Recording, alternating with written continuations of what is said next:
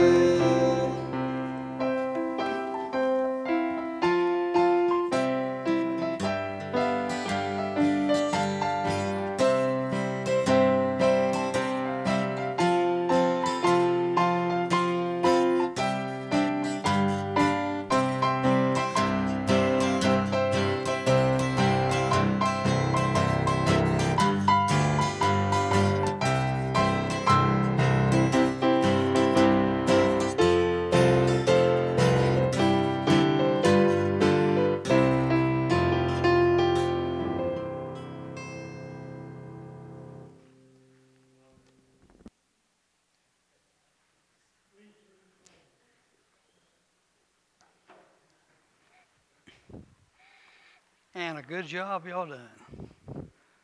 Thank you. Thank you. Thank you. All right. This morning I titled a message, When Christians Come Home. Some misread that.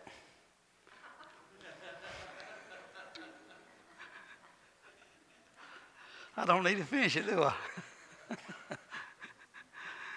What would God have to do to cause people to worship Him? He sent His Son to die on the cross of Calvary, save our old souls. What would He have to do to get people to worship Him?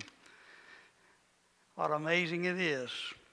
John chapter 6, verses 1 through 14, familiar verses of Scriptures, but every time that you read the Bible, have your mind open. The Lord will show you in something you've never seen before in the Word of God. That is the Holy Spirit of God. This is the feeding of the 5,000 men, not counting the women and children, estimated about 20,000 people. That's a pretty good size of people, isn't it? 20,000 people. Well, Jesus is all you need. At a time when those 20,000 people need to get fed, Jesus is all you need. There will come a time in your life where you want to worship the Lord or not. Well, people don't even want to worship the Lord, but there will come a time in their life when Jesus is all that you need, because there'll come a time when Jesus is all you're going to have. If you live long enough, your health is going to be gone. And you can't get around and do. There'll come a time when Jesus is all you need, because He's all you're going to have. Can't take anything with you. But here we see the feeding of the 5,000. The pressure is on. The pressure is on. And the pressure was on the disciples and on the people. Verse 1, after these things, Jesus went over the Sea of Galilee, which is the Sea of Tiberias. And a great multitude followed Him, because they saw the miracles which He did on them that were diseased. And Jesus went up to the mountain, and there He sat with His disciples. And the Passover, a feast of the Jews, was nigh. When Jesus then lifted up His eyes, and He saw a great company coming to Him, He said unto Philip, Whence shall we buy food that these may eat? Let us pray. Father, we thank You, Lord, for this day, the day that You've made just for us. Father, how we thank You that people come to worship You and to serve You. God, what a great opportunity we have to worship a Savior. It's so merciful and graceful to each and every one of us. Thank You for the opportunity that we can come together in the name of our Lord and Savior Jesus Christ and worship You, because You're worthy of all of our worship. We just thank You, Lord, for the blessings of this day, down to this hour that You allowed us to be part of. And all the ones we have on our prayer list, God, we pray that You might be with them in a very special way. Your presence be with them. In the name of Jesus Christ, the sweet Lord and our Savior. Amen and amen. When the pressure is on, you ever been under pressure? Well, if you hadn't, you will be, and I'm sure that you have. When you're under pressure, pressure tests our faith in Jesus Christ. Did y'all know that? But not only that, pressure turns our focus to Jesus Christ. And pressure teaches us the facts about Jesus Christ. Christians are probably under more pressure this day than they ever have been in our country. It's very hard today to live this Christian life, because there's so much pressure in this world, as I smoked this morning. But there's so many hungry people, not necessarily physical, but there's so many hungry people spiritually, and they don't even know it. But Jesus is all that you need. We're under pressure, always have been, and you always will be under pressure. I was reading where people at high altitudes up in the mountains, it takes them longer to cook food. I wonder why. Because the air pressure is much lower, and the boiling point of water is much lower up in the mountains. But now a pressure cooker, high pressure at a pressure cooker, is on a much lower, and the water will boil at a point much faster because of the pressure. The pressure cooker, the pressure is built in the inside, and it raises the boiling point of the food to a faster pace. An open pot, the pressure is 14.7 pounds per square inch, a boiling point. Well, 212 degrees is a boiling point of an open pan on the stove. But a pressure cooker raises that pressure to 250 per square inch. 250 Fahrenheit in a pressure cooker. More pressure than what you get on the open stove. 15 additional pounds. It only takes 1/3 of the energy to cook the same amount of food. Well, life is like the pressure cooker. How we respond to pressure the right way can make us better and stronger if we apply it in the right way when we come under pressure. Pressure tests our faith in Jesus Christ. Now, these miracles he had just done, this great miracle he's fixing to do, it is the only one that's mentioned in all 4 of the Gospels. It's the only account that Jesus Christ asked advice before he performed this miracle. And it's the only time he performed a miracle with such a great crowd of people. Jesus Christ traveled across the sea to get some rest and relaxation, as I understand. Thousands of people followed him. As today, there was various reasons why they followed him. There are various reasons today that people come to church. You know, some people come to learn as they follow Jesus Christ. Some come just to look. Few come because they love the Lord. Supper time was getting close, and the feeding of these 5,000 plus the ladies and the children, 20,000. The pressure of this mission was impossible as the disciples saw it. And today, except for Jesus Christ and his teaching, the great things we see that's impossible without Jesus Christ. There was a very serious lack, but also there was a selfish lad, but a sovereign God in the pressure that we under in life today that we live. This serious lack was, there was 2 shortages. One was very obvious, and one was not very obvious. The obvious one, there was a crowd of people and they lacked food. That was very obvious. Verse 10 it said, Jesus said, make the men sit down. Now there was much grass in this place, so the men sat down in numbers of about 5,000. You know, if I was a priest after 12 o'clock at dinner time, people get mighty hungry and they would want to get up and leave. These people wanted something to eat. They was hungry. And the hungry people around the world today, they're so hungry physical, but also the people around us, they're hungry spiritually. There's never probably been a time that they're so hungry spiritually. And they're looking all in the wrong places for spiritual food. The picture of people without Jesus Christ. The hunger of their hearts, but only Jesus Christ can satisfy, as they turn to the Lord Jesus. Now, mankind makes everything synthetic. I mean, there's synthetic everything today that we're living in. Now, they even make synthetic food. They make synthetic Bibles. But the real try to do everything to satisfy them. They try sports, they try pleasure, they try material things, but there's always a lack. Well, here was a lack of food. Now, the disciples now, we find out to start with, the crowd lacked food, but the disciples, they lacked faith. They lacked faith. Verse 5 and 6, as I done read 5, 6, and this he said to prove or test Philip, for he himself knew what he was going to do, but he asked Philip, what are we going to do, Philip? How are we going to feed all these people? He already knew. We can't go buy food. Where are we going to buy food at? There was no place to buy food, and to start with, we don't have enough of money to buy this much food. Even we didn't have enough of time to prepare the food for 20,000 people. Can you imagine preparing food for 20,000 people? 12 disciples. That would take a lot of work, would it not? They didn't have the time. And if we did, they wouldn't have very much to eat. What he was doing was testing Philip. You know, he tests you every day, every week in your life. He tests us the same way. We look at the circumstances of our life and we say, well, it's impossible, as we see in this. Now, he's testing Philip, and I'll tell you, he tests us too, and I'll tell you, I fail a lot of God's tests. But verse 7 said, Philip answered him, 200 pence worth of bread is not sufficient for them, that every one of them may take a little. Philip got out his calculator. He took the money that they had. He began to add it up. When he got through adding it up, he says, impossible. Impossible. Now, Philip was using a calculator of his mind and the world's view.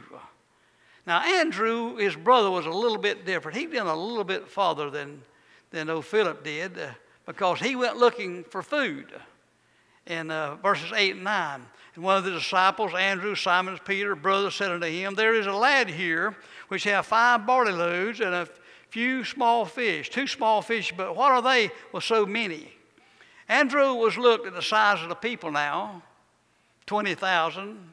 He looked at the source itself. Now, he said, like old Philip did, mission impossible. It is impossible, Jesus, for us to feed as many. Now, we look at the same thing today, the people of the world. We look at this church, and you know what? This church could be filled up if we look toward Jesus Christ and not one another. But the failures, same as Philip, Andrew had those too. As we have today, both of them have these calculators that they calculated the problem without Jesus Christ. Go to the hospital, calculate the problems without Jesus Christ. We do this quite often in ourselves. We do the same thing as we look upon this world and the problem we have. And we see it is impossible. Now, Jesus Christ was more grieved over the lack of faith than he was over the lack of food.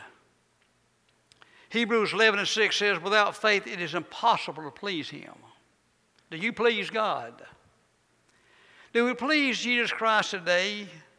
Because nothing pleases him like faith. And nothing can praise him more than faith.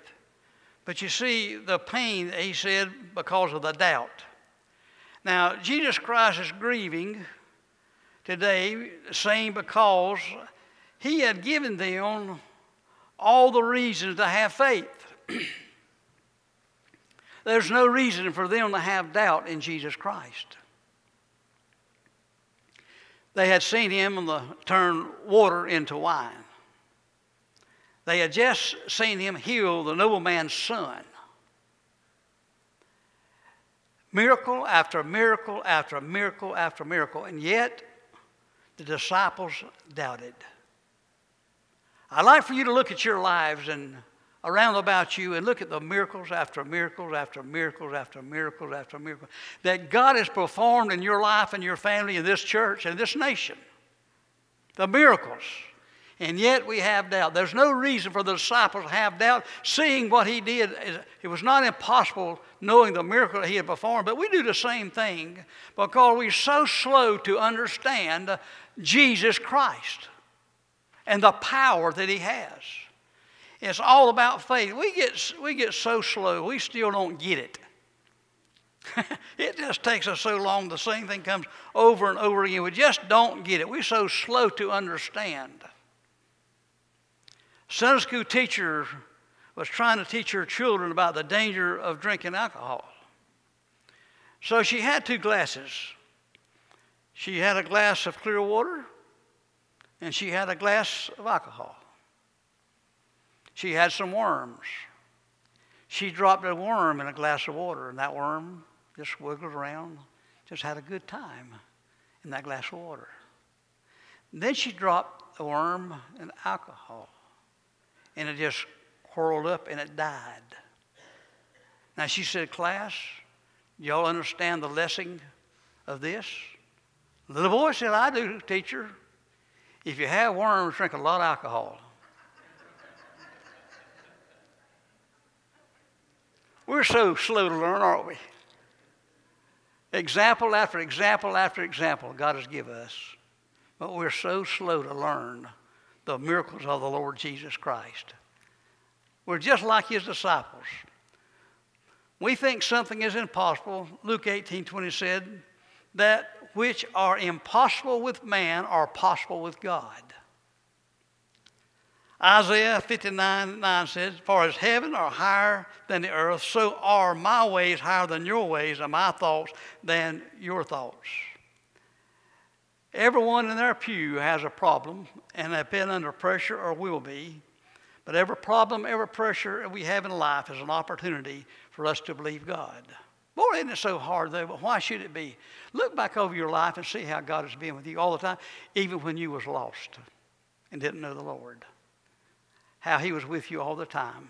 It is amazing to me the 75 years I've lived, and I look back and see that God was with me all the time.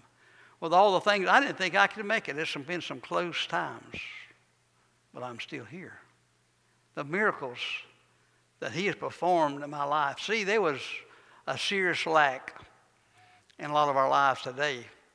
But then if you move over a little further, you can see a selfless little lad.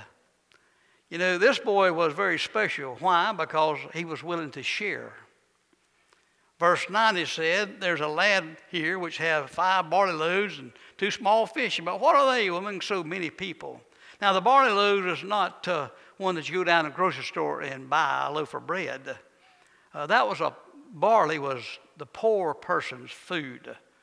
Wheat was for the richer people, but barley was a poor person's food. Just a little lunch, there was wafers, just a little small wafers, just 2 or 3 wafers and 2 sardines, just for a little lad. 20,000 people. But what he had, listen, he was willing to share. Now that's where it comes in, and he was willing to share. You know, back as preached this morning upon our nation, how God has brought us this far as a nation. And as we look back upon our life, there was times in this nation when little was much with the Lord. Through depression times, and the times when there was not very much going on in this country, I mean, tell you, it was great to have enough of food to eat. But God was with us all the time. Didn't have much, but you know, when people didn't have much in this community, you know what? They was willing to share with other people. Now, I remember when people would pass away in the community, it was not the church to go and feed the people. It was the community's responsibility, and it should be today.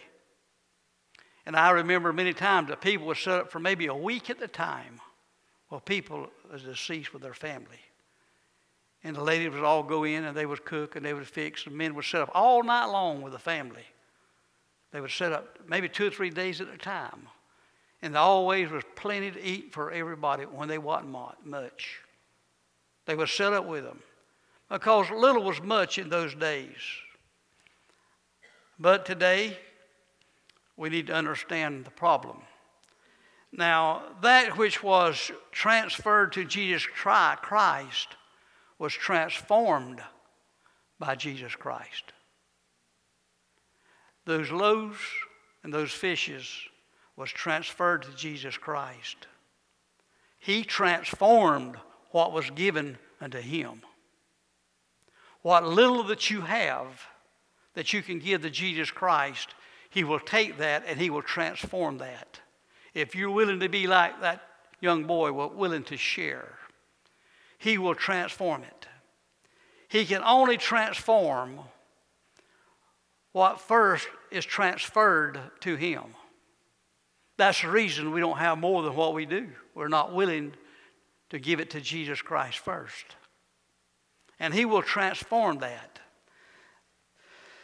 There's a song over in an old church, old Jody Thigpen. He wasn't a member of the Pleasant Hill, but he'd come occasionally and he'd go to the piano. And I don't know who was really playing them. I don't know if Deborah Griffin was probably playing. I don't know. I don't remember. You remember Lucille?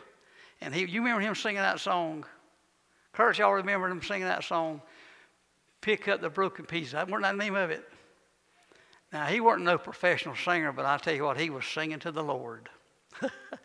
He was singing to the Lord, pick up the broken pieces and bring it to Jesus. You see, when you transfer something like the broken pieces of your life, and the broken pieces we have in our family, and a broken relationship that we have, and the broken communication that we have, when we bring things like that to the Lord and we transfer it to the Lord, here, Lord, you take it. He transforms that to something that He can use. What this little boy had was valuable. It was real valuable. Only because it was available. What you have is real valuable because if you just use it for the availability that God has used it for and need to use it for. You see, your time to worship the Lord is very valuable if you make it available to worship the Lord. And your giving and your talent.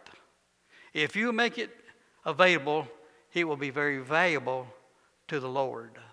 This young man done something that a lot of us don't like to do. He shared what he had.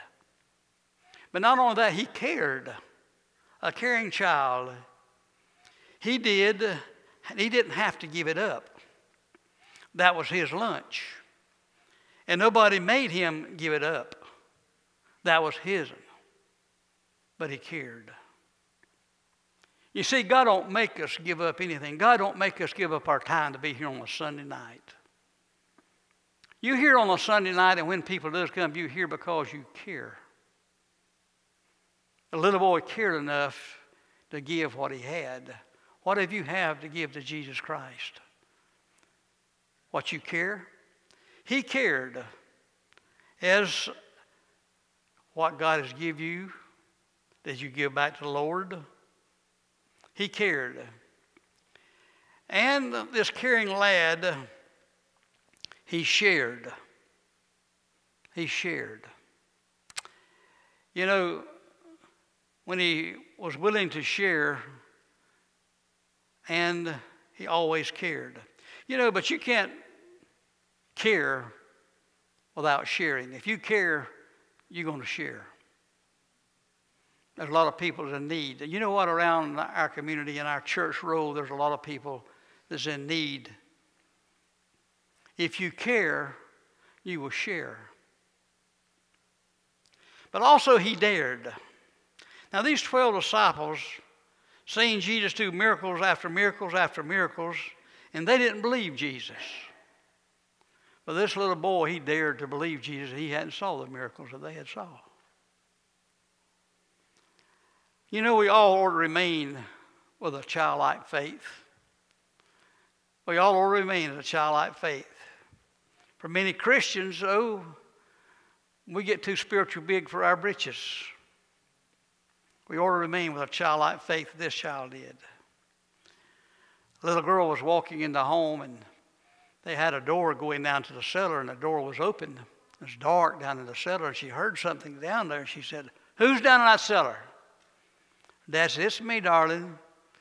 She said, "Daddy, I can't see you." He said, "Well, I'm here. It's dark down here." She said, "Can I come down to where you at?" He said, "Well, I just moved the ladder, but you can jump and I'll catch you." Now, she says, "Daddy, it's dark and I don't see. I don't have a light. I can't see." Daddy said, "You can't see me, but I can see you. Jump."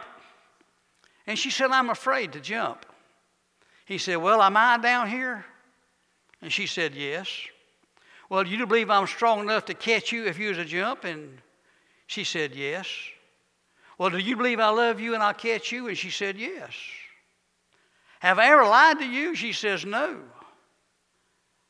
"Okay, Dad," said, "to jump." "Here I come." And she jumped, and her daddy called her. You know what Jesus Christ is telling you tonight? To jump. To jump on the impossible task that we have in our life. It's coming fast against us, is just to jump. Do you believe that Jesus Christ is all living God? Yes. You believe Jesus Christ is powerful enough to take care of you when you jump? Yes. Has Jesus Christ ever lied to you? No. Well, jump. Just jump and do the impossible. Jesus said, jump as childlike faith. But the disciples doubted. Disciples doubted. But you know they took up 12 basketfuls of leftover. And you know what that represents? They took up a basketful for every doubting disciple that was there. Luke 6:38, give, and it shall be given unto you, good measure, pressed down, shaken together, and running over, shall men give into your bosom. For with the same measure that is measured within all, shall be measured to you again. You cannot outgive God and your time, your money, and your talent. 2 points we need to learn. Never doubt what God can do, and never doubt what God will say. hungry crowd, the hopeless disciples, and the helpful boy. But then we have a sovereign God. A sovereign God. It says in verse 11, and Jesus took the loaves, and when he gave thanks, he distributed the disciples and disciples to them that were set down, and likewise of the fish as much as they would. It says when he gave thanks. This term goes a lot deeper than what catches the eye, because that is the same words that Jesus used as we partake of the Lord's Supper. We took of the food, we took of the bread, he took of the wine. He said he blessed it. The same words was used in this great parable. What does that mean? The feeding of the 20,000 picture of Jesus Christ himself is the bread of life. He blessed it. Verse 35, Jesus says, I am the bread of life. He who comes to me shall never hunger. Who believes in me shall never thirst. You see, because Jesus Christ is a source of life, not just feeding the 20,000, but he is a source of life. He didn't just perform this just to satisfy their physical hunger, but their spiritual thirst. But many people spiritually hungry for the thirst that only Jesus Christ can satisfy. John 6:25 and on said, and when they had found him on the other side of the sea, they said unto him, Rabbi, when comest thou hither? Jesus answered and said to him, verily, verily, I say unto you, ye seek me not because ye saw the miracles, but because ye did eat of the loaves and were filled. Labor not for the meat which perish, but for that meat which endureth unto everlasting life, which the Son of Man shall give unto you, for him God the Father hath sealed. See, they didn't understand yet because they were very slow, like we are. They did not understand. Jesus didn't feed those people just to keep their stomach from growling, but keep their soul from perishing. To keep their soul from perishing. The source of life. We think there's a lot of things important to people today. Whatever people are doing tonight that's not here worshiping God, they think it's important. But 100 years from now, I can assure you one thing, it won't seem like it's near important as due to them. 100 years from now. He is a source of life, but he is a supplier of life. Disciples, nor the lad, did not feed the crowd. Jesus did. In John 10:10, the thief cometh not but to steal and to kill and destroy. I have come that they might have life, that they might have it more abundantly. I studied that word abundantly. What in the world does it mean, abundantly? Well, the Lord let me see this when I was on the hospital bed in St. Vincent with bypass surgery. Abundantly is a lot of times we all have been sick a lot of times. And you know what the Lord does? He reaches down and restores you back to your health. And this is that word for abundantly, to bring you back to the health that you enjoy and your need. And that's the abundant life. He come, we might have life and have it more abundantly, that we may enjoy it, to bring us back to health, that we may enjoy this life and the health that God so much wants to give us. Now, Jesus Christ did not just add years to my life, but he added life to my years, and I appreciate that so much. But he is the sufficiency of life in verse 11.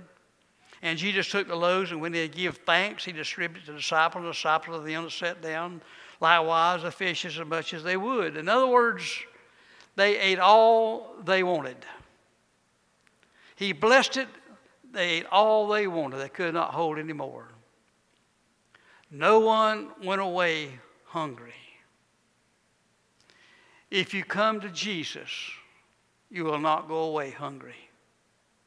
He will always satisfy, and he is the only one that can satisfy you hungry. Now, people try everything to satisfy their hungry. As I said, the hunger they have. What are they doing tonight? Pleasure, material things, the world. You know, people even try church. I don't know how many we got, 400 people on our roll, they'll try church. But you know what's wrong with a lot of them? They tried church instead of trying Jesus Christ. They tried church. And did you know that as these people ate all they wanted, you know what that represents? Every saved person can have all of God that they want. You can have all of God that you want. You know what? Most people have more than they want. They don't want no more. But you can have all of God that you want.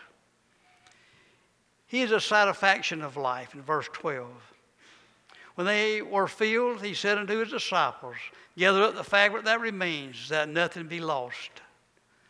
They ate all they could in 12 baskets. Jesus is your need. He's all that you do need. Leftover lessons. Jesus is more than you need. When they got through eating, there was more than they needed. I'd like to ask you tonight, has Jesus Christ been more in your life than you needed? Have he fulfilled everything and you lack nothing? He's been more in your life than what you needed. Come to Jesus today, and he says you'll never hunger nor thirst, because he's the only one who can fill that void in your heart that God has placed there when you come into this world. The great blessing, Jesus is all you need. And there'll come a short time when that's all that you're going to have. It's Jesus. As I think Johnny of Miss Henny this very hour, he says she's getting weaker each hour, each day. You know, it come a time in Miss Henny's life when a lot of her children is done passed away. Her husband, a lot of her family. Wealth and her health. Her health is gone. Now, what really does she have to depend on besides Sandra? But what really does she have to depend on? Jesus. You're going to be maybe not old. You may not live that way, and probably you won't. But I can assure you that you'll come down when Jesus is all you need, because Jesus is all you're going to have. Raise, we come with a song of invitation. Jesus is all you need. Learn the lesson that this little lad, he shared and he cared and he dared to make it possible that people was filled. Tonight there's a lot of hungry people around us. And if we do the same thing that little lad done, I tell you, he shared what he had. You know, God has given us something. Everybody got a portion of something they could share. If you want to share, and if you dare to share, there's always someone that you can help and needs helping. As we stand and sing this song, Brother Ray.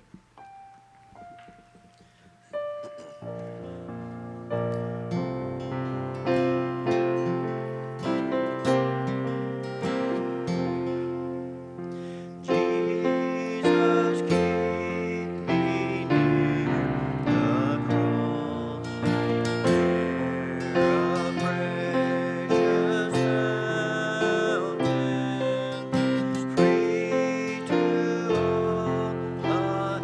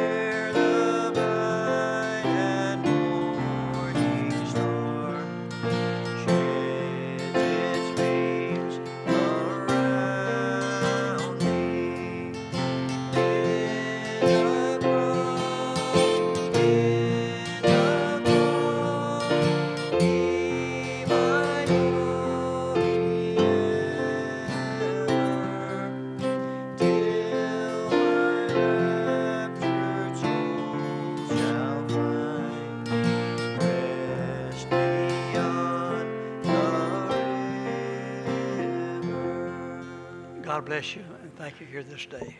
Brother Robert Thomas, you mind give some benediction?